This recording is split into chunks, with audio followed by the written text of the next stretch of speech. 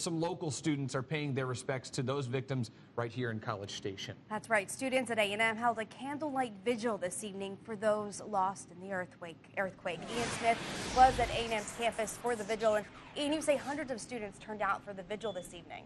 Amanda and Chris, they sure did. And the students even brought their own candles to Rudder Plaza so they could stand in silence.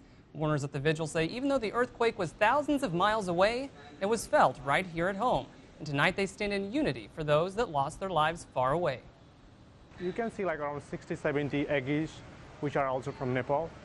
And like being from Nepal, we want to like give some tribute to like those who lost their lives, because Nepalese are so humble. We hope to spread some awareness about what's happening in Nepal and these victims, and just give them support even though we're so far away. Just pray for them and spiritual support, and just know that we're here for them in any way that we can be.